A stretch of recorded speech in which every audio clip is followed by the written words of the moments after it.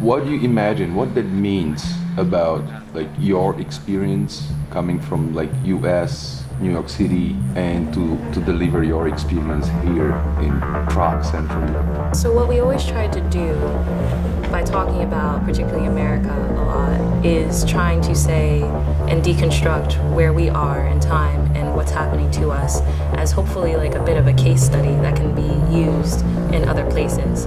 Not that we want everybody to use our formula like step by step, but to say like, well, maybe you can see a piece of this that is pertinent to where you live and where you exist in space and time, and that maybe that can sort of start imaginative process. How you orientate yourself in the political context theoretically? Within America, we're trying to get outside of identity politics because it's said that the left is now PC and it's about identity politics, but I think xenofeminism solves that and addresses the true leftist position, because xenofeminism is actually against identity.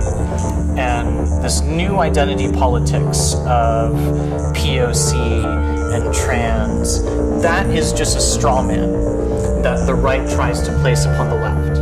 But since it's an ossification, it's wrong. It's not what the left is trying to do.